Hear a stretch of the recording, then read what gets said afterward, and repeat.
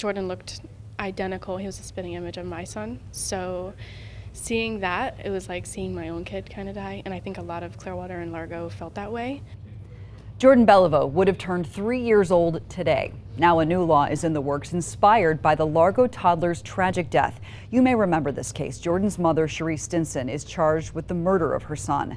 After months of investigation, documents showed that were it not for mistakes made in the child welfare system to send him back to her custody, Jordan might still be alive today. Jordan's story touched many of us, especially one mom in Clearwater. Miranda Hofstetter, as you just heard, says her 2-year-old son, Darryl, looks just like Jordan Belliveau. In the days following Jordan's death, Miranda started a petition for change in the welfare system. Her efforts caught the attention of lawmakers, and now Jordan's law is close to becoming a reality. 10 News reporter Liz Crawford explains. Jordan Belliveau's death was tragic and unnecessary.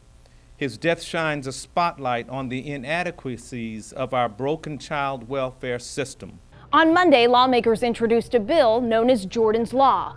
If passed, it will accomplish 3 things to better protect kids in Florida's child welfare system. Number 1, reduce the caseload. Child welfare workers are overwhelmed and underpaid.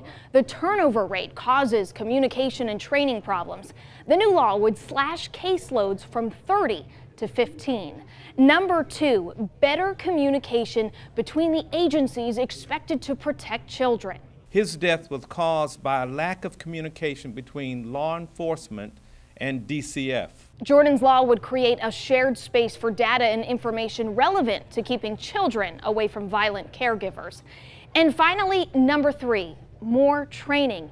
If passed, Florida will become the first state to have mandatory brain injury education for all child welfare professionals. Brain injury is the leading cause of death and disability among all forms of child abuse and neglect. There's something called hypoxia, where children are being choked and strangled and oxygen is cut off from their brain. The training is for law enforcement, case managers, judges, attorneys, anybody involved in the system, and will go over the warning signs of head trauma, the very thing that led to Jordan Belliveau's death.